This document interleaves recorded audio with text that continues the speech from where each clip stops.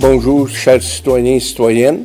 À titre d'hommage, je suis fier aujourd'hui de faire une mise au point sur le dossier des usages commerciaux situés en zone agricole. Le conseil municipal travaille sur ce dossier depuis 2014 et aujourd'hui, des actions concrètes sont posées. Alors, merci, M. Brisson. Bonjour à titre de conseillère responsable des dossiers d'aménagement et d'urbanisme.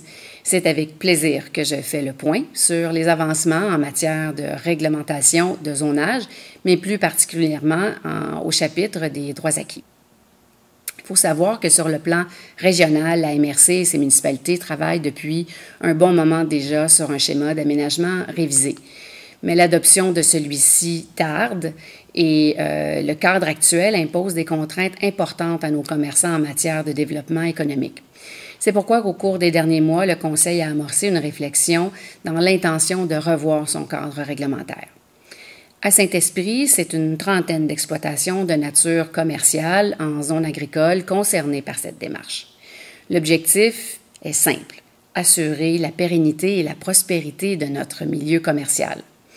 Nous avons donc tenu une rencontre d'information en mai dernier avec nos agriculteurs et nos commerçants afin de mieux comprendre leurs préoccupations et leurs orientations, de manière à évaluer les modifications possibles de juridiction municipale. Cet exercice a mené au dépôt d'un premier projet de règlement le 22 octobre dernier, visant à modifier les dispositions particulières au chapitre des droits acquis en ce qui a trait à la continuité, l'intensification, le remplacement, l'ajout, ainsi que l'agrandissement ou l'extension des exploitations.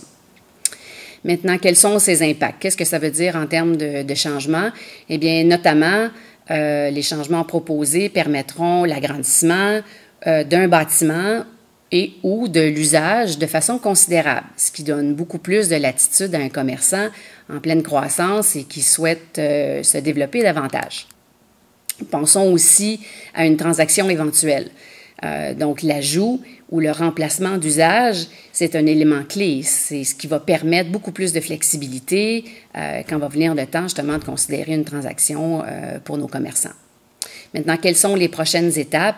Eh bien, il y a une assemblée publique de consultation qui aura lieu le 5 novembre prochain à 19h à la mairie de Saint-Esprit et nous espérons être en mesure de déposer et de poursuivre l'adoption du projet peu après la consultation. En termes de délai, eh bien, on souhaite l'entrée en vigueur dans les prochains mois. Si tout va bien, même, on espère l'entrée en vigueur d'ici la fin de l'année de cette nouvelle réglementation.